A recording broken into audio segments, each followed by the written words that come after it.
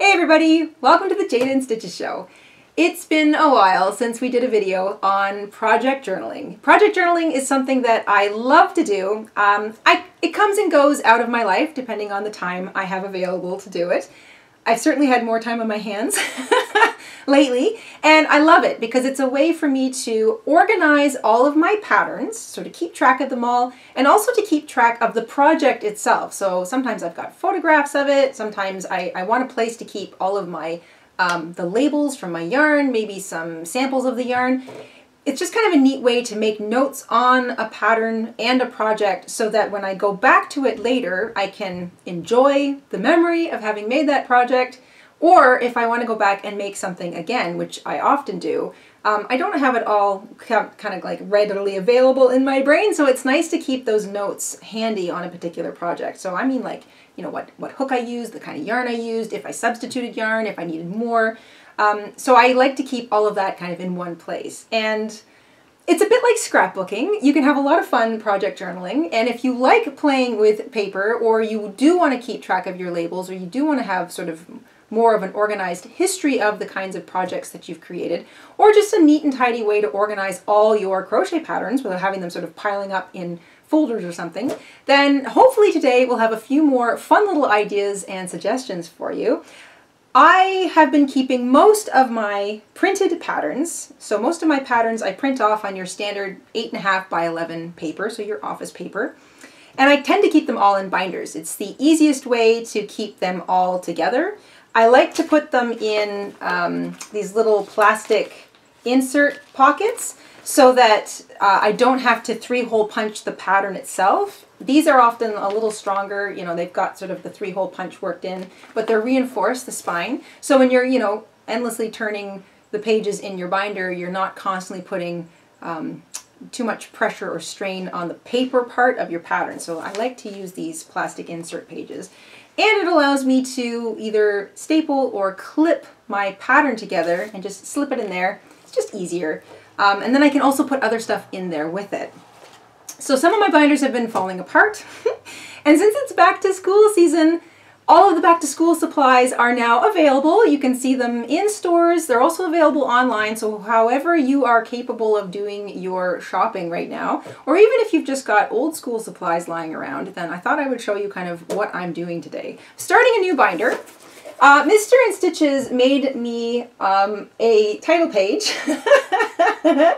I often like to have a title page for my binders, for my journals, and Mr. InStitches designed one for me.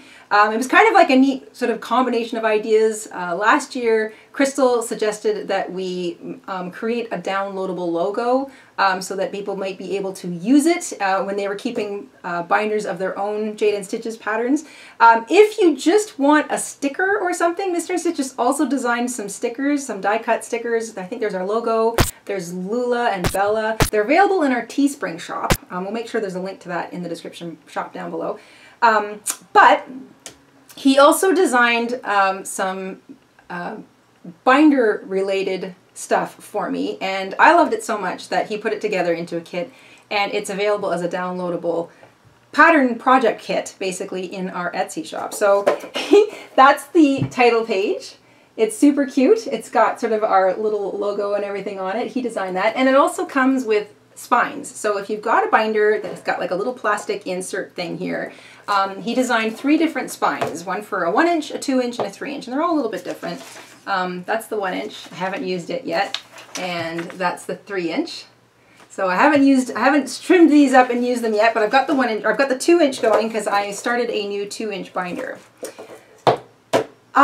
Depending on how many patterns you have, you might want to organize them by, okay, these are all my toys, or this is all my clothing pattern, and these are all my doilies, or however, like we tend to gravitate to specific kinds or groups of patterns. I like to kind of make a little bit of everything, so I've got all sorts of everything. But Mama InStitches has a whole binder on just like tablecloths, for example, and patterns that friends have given her. And you will accumulate patterns from different sources too. You might sort of print out free ones on the internet. We've got a whole whack load on our website, as a matter of fact. It's on the pattern workshop page, so if you are just getting started putting together a pattern project journal of your own, We've got lots of free patterns there you can print out and use. You can also find them sometimes on the labels of yarn. So yarn labels, often, they used to, now with the internet, a lot of them just sort of redirect you to their website, but old pattern labels or yarn labels often had patterns on the inside. Some of them still do. My grandmother kept a lot of these, so I have a lot of old labels. And these all need to kind of be kept somewhere. You can keep them in shoe boxes, you can keep them in you know, any kind of organizational way that you feel works best for you. But I love having a bookshelf with a library of patterns and also kind of a combination of that and photo album. So photo album, pattern, project, journal, scrapbook, the whole thing, sort of squish it all together. And that's how I like to do my project journals. So I'm starting a new binder. I've put in my, my recent title page. I've got my spine on the back. I love this pink color. I love binders that have a pretty different color. And that's another thing too. If you can find binders that are different colors, that can also help kind of identify, oh, that pink, that's all my toys, or the blue, that's all my clothes or something. Or if you just want to color code them because you want them to work with the decor of your room, you can do that too. And then, so I've got a couple here. I'm just going to show you. For example, we've got a pattern for barefoot sandals. We did a tutorial a few years ago. Barefoot sandals are really cute. They're kind of like a medium weight thread project, so like a size 3 thread. And it's a pretty simple little design. You can tie them onto your feet and you're still technically barefoot, but it's kind of like wearing some pretty little crochet jewelry on your feet. It's really cute if you're going to go to the beach or you're just sort of padding around by the pool or even just out on the patio. Or it's hot, you're barefoot, and you just want to look at something pretty on your feet. So we also included that as a free pattern on our website. And this is basically what I did. I have the pattern in this little package here. So there's the pattern in behind. And I kept some notes. And this is, I also made like a little, I like sometimes to make little miniature versions of things using tiny little crochet thread. So it's a way to use up my thread scraps, and it's fun to actually have a physical crocheted piece to put in my journal. So that's what I did here. I made a little miniature version of the actual barefoot sandal motif, and I glued it to some paper. I put some notes in here. So I've got, you know, cotton thread, the size of the hook that I used. I mentioned that I think they're really cute and they're comfy. Like, so I used cotton so it feels nice and soft on my feet. I made little notes like that. This is something I've made a few times, so I didn't have to make too many notes on the actual pattern itself. And then of course I decorated it. I like to think of the beach, I like to think of sort of being away on vacation, and this is where the scrapbooking part comes in. So I've included some project notes, the actual sort of little thing that I made, so I made a little miniature version of it. I also have a little kind of diagram that I sketched up from when I was originally designing them, so I cut that out, I included it here. I drew a couple little things, I've got some stickers in there. I just made like a cute little beach scene, so when I'm turning the page in my project journal and I get to the barefoot sandals, it's kind of like it's kind of like just going away on a little vacation, and I'm reminded of the mindset I was in when I made them. So like I said, I love to scrapbook too, so that's kind of like the little, it's like decorating my actual project. And all of my information is in here, so I've got notes in behind it on the actual pattern that I printed out. So I've got some notes written down on it. I've got other little things like, I didn't have any labels for this specific one because I was using yarn that didn't have labels on it, although I knew what it was. But normally I would also include the labels. So for example, here's one that I've been working on for our Granny Square game. I'm trying to make notes about the Granny Squares that I'm making because this is a project in progress. So this is going to be that scarf that I'm working on with the Granny Squares that we're making with the Granny Square game. So I've included some scraps of the actual yarn that I'm using in here. And this is sort of the little project note sheet that comes in the journal kit that Mr. InStitches designed. So it kind of prompts me to remember to include bits of the yarn. It reminds me to kind of make sure I write down important notes like the hook I was using, especially for something like a Granny Square. Granny Squares and a lot of patterns can be very flexible in the kind of yarn that you use and the hook size that you use, depending on the project you're using them for. So things like granny squares are just building blocks. And because I'm using this game to make a specific kind of square for a scarf, I wanted to make sure I made notes about it. So how many rounds I was using for the actual scarf, the kind of yarn I was using. I've got actual bits of the yarn here. And because I like to do miniature things to decorate, I even crocheted some miniature granny squares using crochet thread and a tiny little hook just to use as decoration because I thought that looked really cute. I've also made notes about how to make sure I can wash my my yarn or the project when it's done. But like I say, this one's a project in progress and there's going to be fabric associated with it too. So by the end of it, I will also have like little bits of the fabric to include in this as well. I'm going to just take this out though, and I'm going to show you a couple things. So I've got the pattern clipped to the actual notes thing. On the back, I included all of the labels of the yarns that were the main yarns used in that particular set of granny squares. So it's this old yarn that I bought an eon ago, and I loved it, and I've been waiting sort of for a project to use it in, and I'm definitely going to be using it all up with these squares, so I don't have to worry about, you know, keeping the label with the yarn right now. So I've included all of my labels already on the back of my notes sheet. And this is great. So if I go back in time, you know, like several years from now and I think, oh, what did I use? All that information's right there, including the labels. And that the labels also have further information on, like, you know, maintenance of the yarn, making sure you wash it properly, the size of the yarn, the fiber content, all that important stuff. And then I just like to bust out my stickers and add a couple of little extra bits and pieces here and there just to make it kind of cute and fun to look at. So I can put that whole thing together. In this case, I'm using a clip. I haven't stapled it because it's still a work in progress. So I'm using just a sort of a clip, and then I can just slide it all back into my little plastic insert, and then I can just pop that back into my binder. And I love binders. They kind of give me that feeling like I'm keeping stuff organized. I love that snap. And there you go. Now that's sort of in my binder and I know where to go and get it. And it's all neat and tidy and put in one place. And when I open it up years from now and look through it, I'll be reminded of the fun I had putting that together. And if I want to do it again, I've got all the information handy. So that's the start of my new binder. Now, I wanted to share some fun things, so a couple of ideas that you might want to consider if you're going to get into this. If you don't know what you're doing this evening or this weekend, and you've been looking at that pile of patterns piling up next to you, then this might be something you want to consider doing. It's fun to play with office and school supplies, and I love the organization that comes out of it. So being able to put just a sort of a set of binders on a shelf somewhere, or even like if you have to stack them in a closet, it's just a lot neater and it's safer for your patterns in the long run than having them all kind of like stuffed into a duotang or a folder or something, which I have been guilty of, I will admit. I have not gotten around to organizing in a while, so I've really been enjoying the time doing that. Few other ideas. So obviously the plastic insert pages are great to clip and keep all of your patterns together in. You can slide them in, you can slide them out, you can keep other little cute things like the labels or scraps of yarn.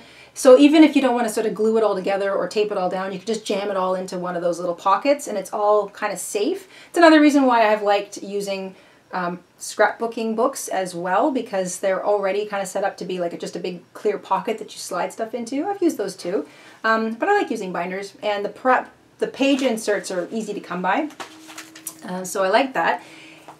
If some of you are old enough to remember when we were all buying CDs or DVDs, some of you might have some of these lying around. These were Mr. InStitches, and he just gave them to me because I said, oh, I could probably use those. These are, again, 3-hole punched inserts for a binder. The idea was that you could slide CDs into them.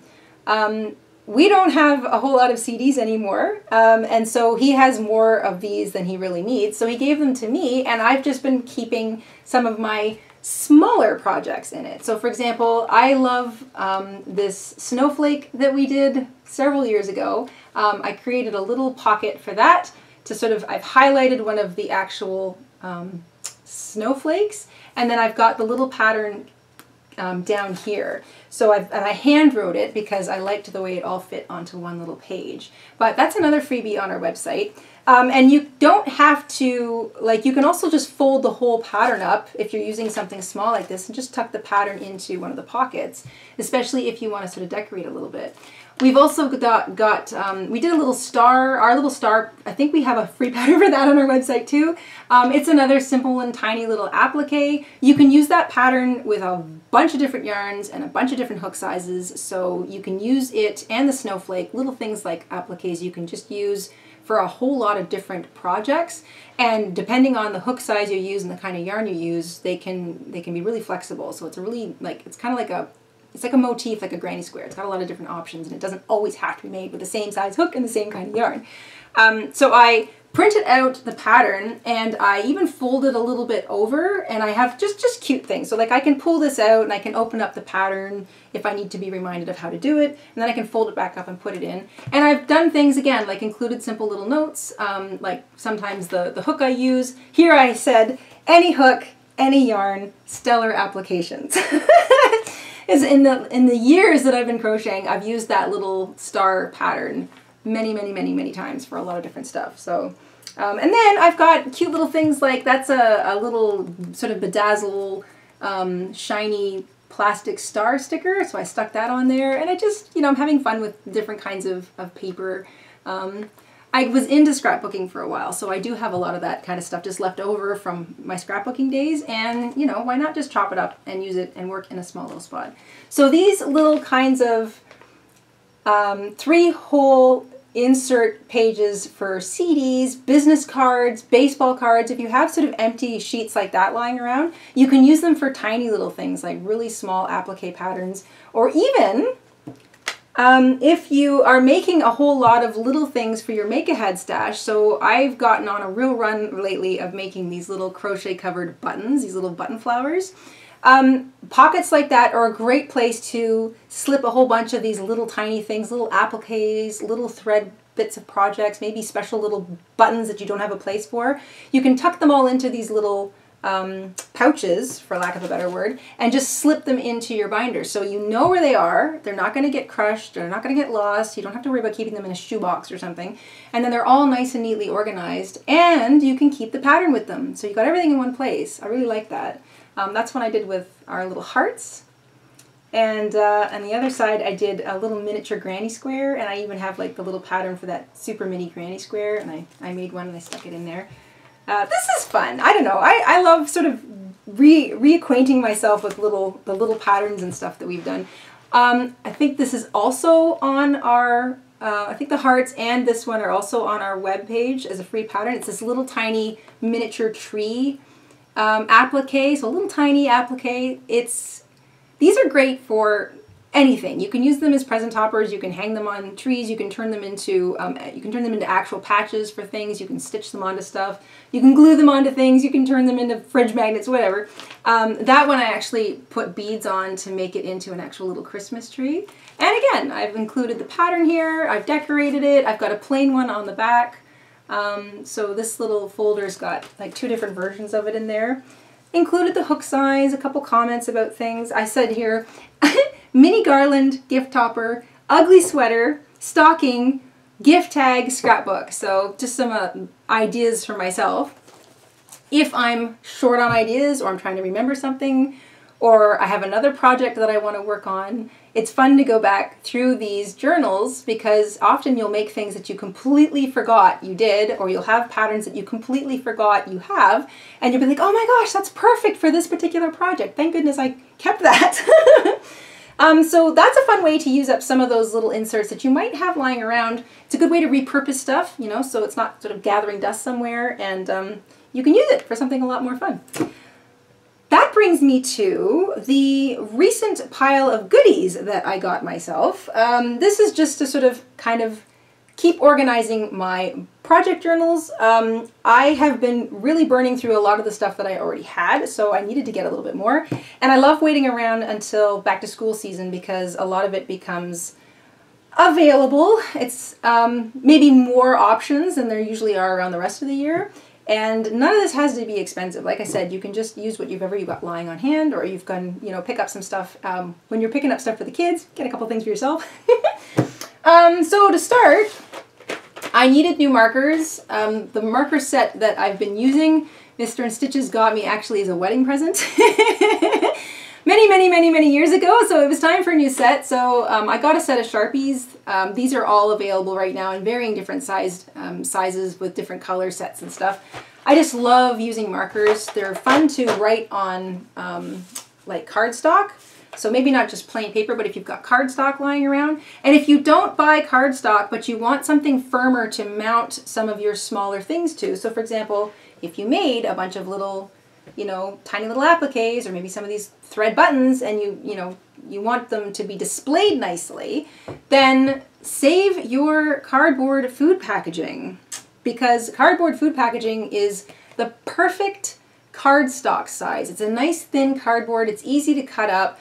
You can paste some paper over it if you want, or just flip it upside down. The back of it is usually like a nice plain light cardboard color, or sometimes it's even white depending on the packaging. And you can just chop that up and use it, and you can glue things, you can stitch things to it. You can just run a very simple, I don't know if I've got one of those ready to show you, but you can just simply take a needle and thread and run it through it once and knot the thread behind on the other side of the board or the paper, and just sort of simply sew tack it to something so that if you need it later, you can just snip the thread and pull it off. I've done that all the time. So yeah, I picked up some more Sharpies. Can't wait to get into those. I picked up some more rhinestones. I found these, a package for sale on Amazon actually. When the package got here, it was a bit crushed, and typically when you take apart a package that some things come in, you can't really put it back together. So Ziploc bags are your friends. I just transferred everything into that Ziploc bag, and it's just an assortment of little plastic-backed rhinestones. I like to glue these in to some of my project journals, just for an added little bit of shine or bling. I like shinies. Might have been a crow in my former life. Another thing that is really great is it's kind of like those little things that have the corrector tape in it. So if you're writing with a pen and you use the corrector tape, this is the same exact dispenser, but it dispenses glue, basically. A nice little thin line of glue, kind of like tape. It rolls on nice and neat and tidy, and then you can sort of control where it starts, where it finishes, and you can use that instead of wet glue. This is like kind of like a dry, tacky glue. I love this stuff, so I picked up a package of that. I always have one of those lying around. It's a lot easier to use than glue, and it doesn't get everywhere. You also don't have to worry about like squeezing glue in the back of something and squishing it down and all the glue squeezing out both sides. So I like that. This is called Permanent Adhesive Roller. Permanent Adhesive Roller, and it's a pack of 6. I found that on Amazon as well. These are something new I've never tried before. I love to paint. These are acrylic painter pens. I haven't even gotten into them, so maybe I'll do that right now, and I'll show you what they look like.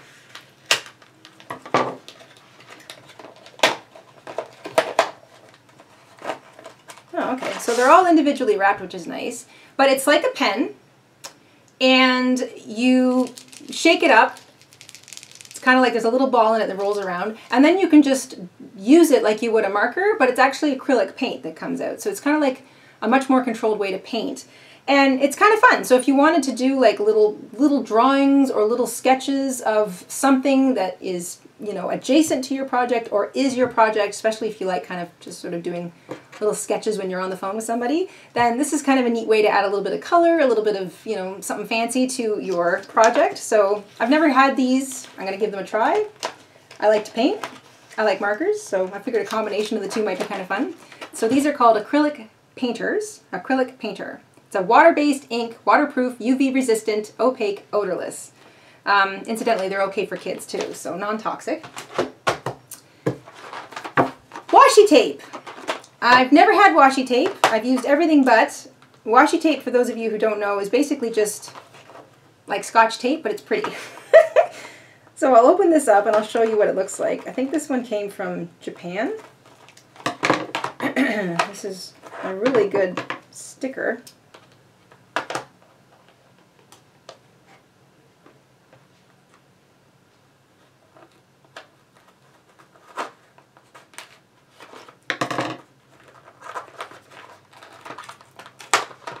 There we go. Okay.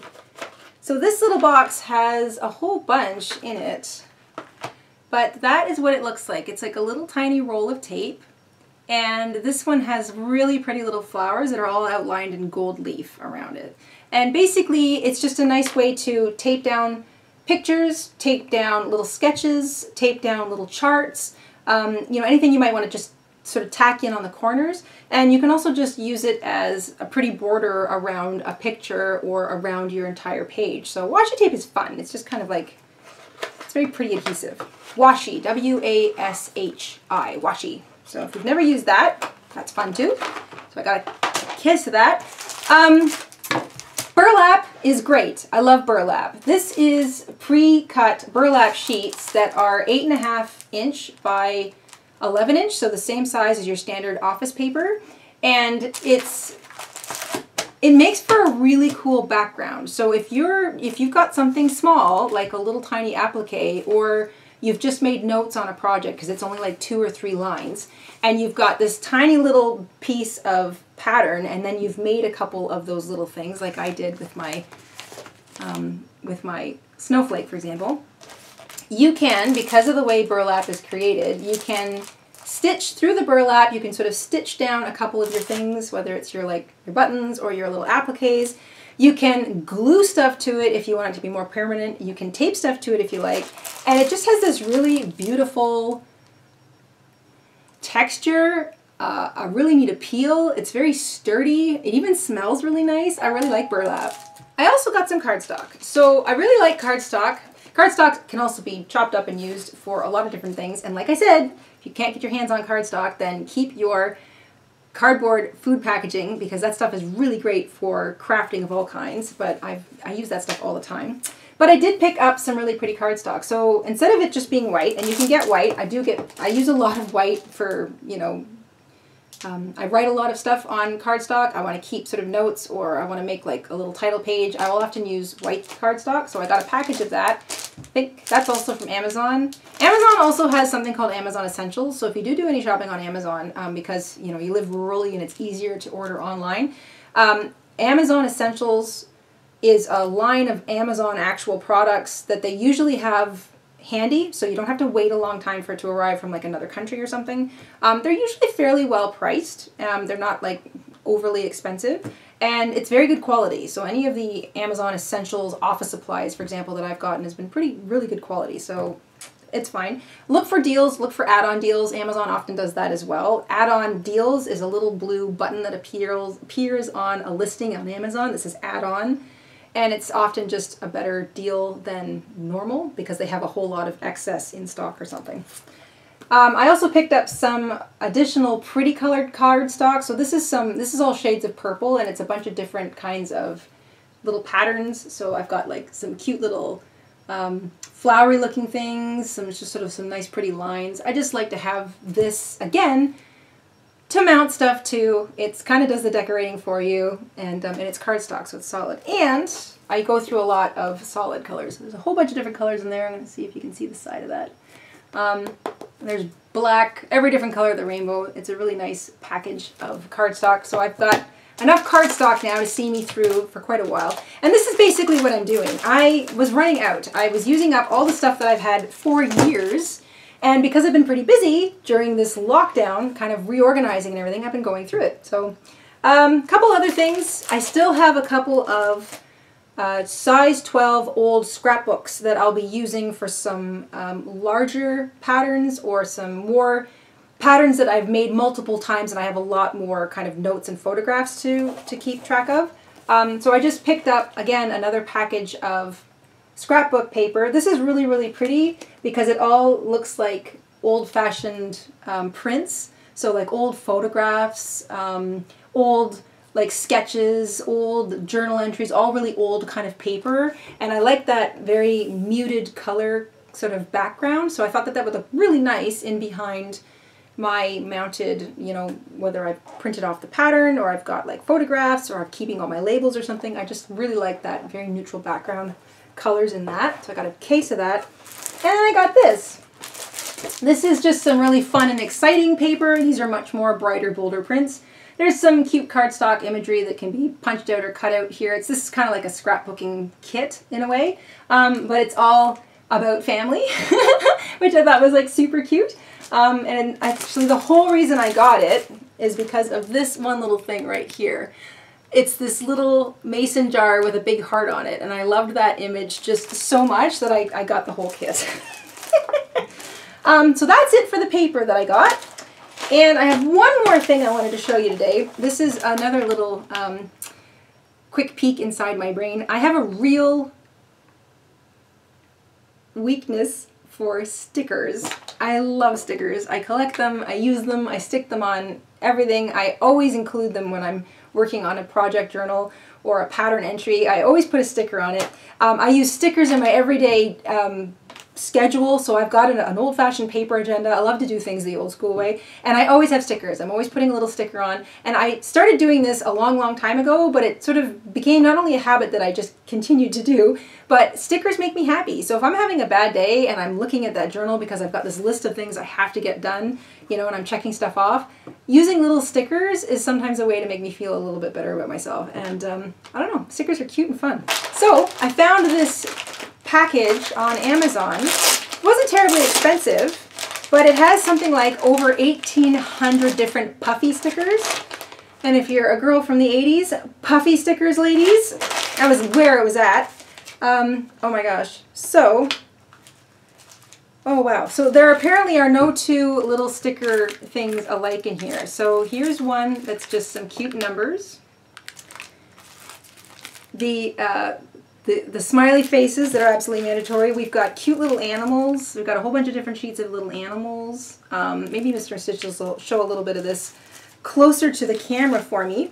There's everything. I've got fruit, I've got fish, I've got, oh my gosh, I've got little tiny like doll dresses and stuff.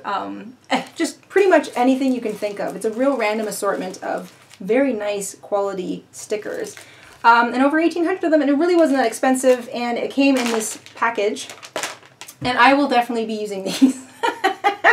I make a lot of stuffed toys, so it's fun to add like a little stuffed toy sticker. So if I make a little stuffed toy bear, it's fun to have little bear stickers. I just like the ability to add something extra to my journal that just makes it fun to go back and look at down the road. And I will say this, if you've never thought of journaling your projects or taking photographs of them and keeping an album, it might not seem important to you now.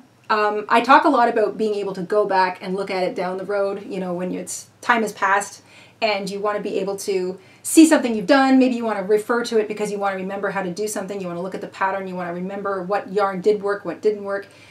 But many, many, many years from now, so like decades from now, maybe even a century from now, this might be one of the things that becomes a family heirloom. I have a handwritten cookbook from my great-grandmother. It was it's her printing, it's her handwriting, these are her notes, there are her thumbprints from cooking in the margin, and it's one of the most precious things that I own because this is a woman I didn't get to know very well. She lived very, very far away from me, and she died shortly after I was born. But of course, she is one of the progenitors in my family, and being able to see this little bit of her character and have this thing, this physical thing that she kept track of, her notes, the recipes that she really liked, you know, like her comments on things that people did or didn't like, or her substitutions. It's just a thrill to go through and look at it. And putting together a project journal with that in mind might seem silly and maybe even a bit vain to some of us, but you never know who might be looking at it down the road and will just enjoy so much about it. They'll enjoy the kinds of yarns that were available, the way the pattern labels looked, you know, for your yarn that you bought, maybe stickers, maybe the kind of prints on the fabric or the paper that you bought. These things all come in giant trends, and then like 100 years later, you know, people have forgotten a lot of what that sort of everyday life looked like. So keeping a journal or some kind of, you know, organized project kit like that is worth it. It's good for you, and it's good for people coming behind you. So that's what I'm going to leave you with, sort of a little bit of what is that, nostalgia? Forward-thinking nostalgia? What is it if it's nostalgia before it's even happened? I'm not even sure. But that is what I have been up to lately. I am reorganizing my patterns. I am starting a new binder. We thought you might like to see it today since we haven't done a project journal in a while, a video update. And if any of you are interested in seeing me actually putting together like an installment, so taking the pattern and putting it together and the way I kind of lay it out and stuff, if you'd like to see that, let us know and we'll maybe do a little video of that down the road too. This is sort of fun. It's, like I say, it's crochet adjacent. This is all to do with how I try to organize all of my patterns and to keep track of it all and to make it fun to go back and look at down the road. Oh, and also so I don't miss my notes. I make notes constantly when I'm making something, and it's a good place to keep it all in one spot because I'm always going back and doing something again. And I cannot remember every little thing I did. So that's it. I hope you enjoyed this. I hope you enjoyed my little haul of new scrapbooking / office supplies for back to journaling as opposed to back to school. And hopefully we brought you a little bit of inspiration and you can work on your own project journal. Share with me your ideas, your pictures, anything you might have put together on your own. You can catch us on Instagram, you can catch us on Twitter, and if you've just got fun ideas or comments, please leave them below in the comment section. And that's it. We will see you soon here on the Jayda InStitches show. Until then, stay safe, stay crafty, however you happen to be crafting with your time right now, and have a great week. Bye, everybody. Hi, everybody. Mr. InStitches here. Thank you for watching today. Here are some of our other videos you might be interested in. Oh, and don't forget to subscribe.